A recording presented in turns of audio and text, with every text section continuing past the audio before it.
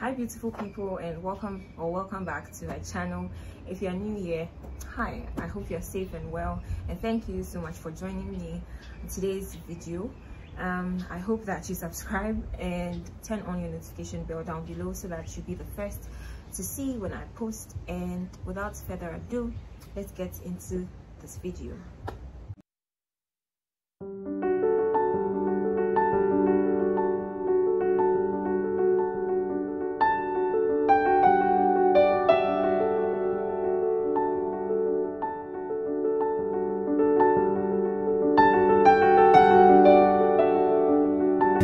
Today at church we learned about Joseph, and I was just thinking about, people in situations where there seems to be no way out, like absolutely no way out.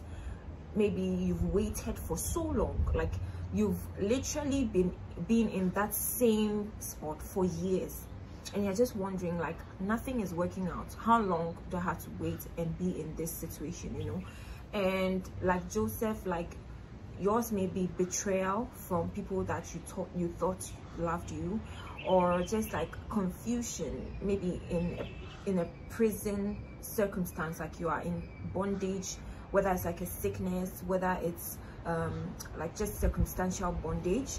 Or for you it might be like not imprisonment, not betrayal, but just confusion, like what is going on in my life, like what is working out right now. There is nothing going on well for me right now.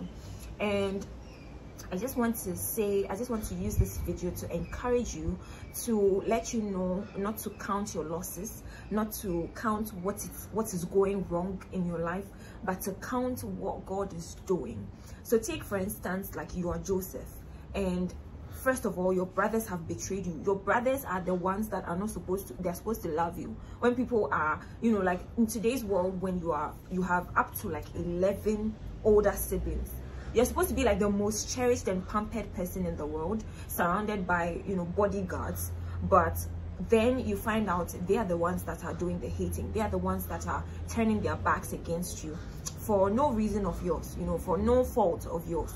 And I just wanted to encourage you. I just want to encourage you to understand that your timing, your evaluation of the time you've spent in a particular situation is as finite as it can get.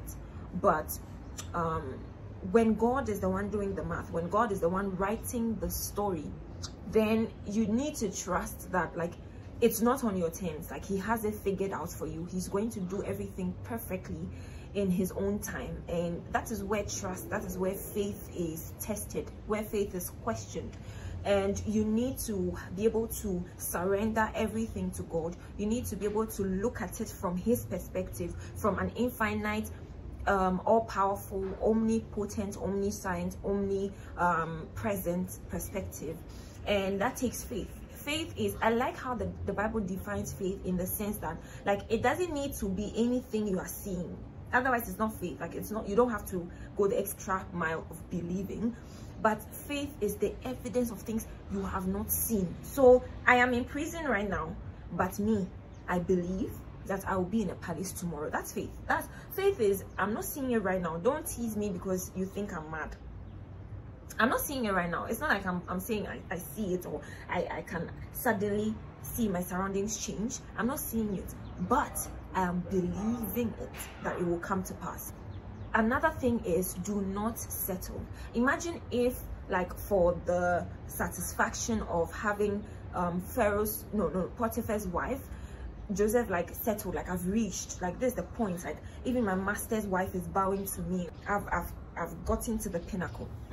Imagine if he settled for that and he lost, like, the big crown, like the whole Pharaoh's second right-hand man, So you do not have to settle for the things you think are the goals right now, the things people are cherishing right now, the things people are thinking, my gosh, like, if this is the opportunity, like your lecturer is grabbing your attention, like your lecturers are fighting for you. You should seize it. Like, your grades, you are automatically graduating with a first class, like, seize it. Meanwhile, Forbes 40 under 40 is waiting for you, my sister, and you're settling. Imagine if Joseph said, okay, say Potiphar's wife has now said, she like me. Let me like her back.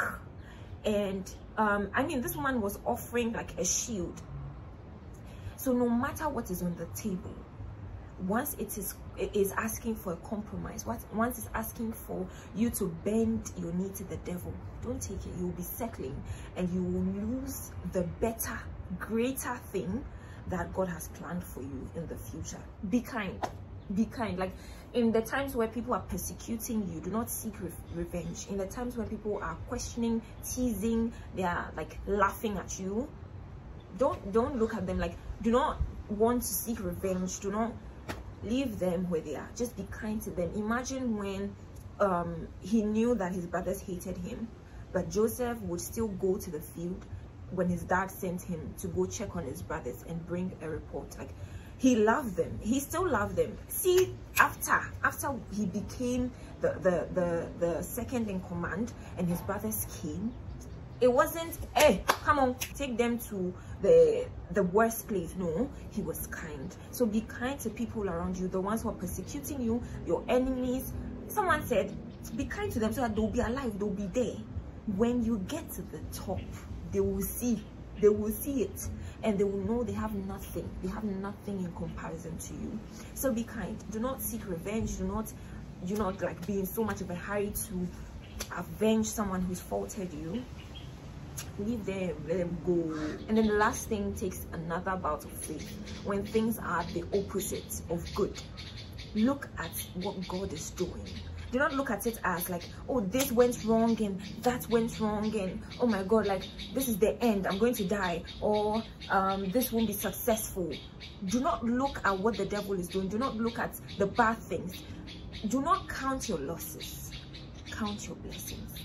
You know, it takes an eye of faith to look at it from God's perspective, to look at it from like, God is doing something through this. I know he will turn it around for my good. It takes faith, and I pray that by watching this video, your faith is increased. You grow in faith, and you believe in what God is doing, in the fact that God is writing your story and he's writing it differently. And yeah, that's that for this video. I hope that you're blessed. I hope that this video inspires you and it pushes your faith up a notch, you know. And I'll see you in the next video. Please don't forget to like, comment down below anything you loved about this video. I'll see you in the next one. Bye.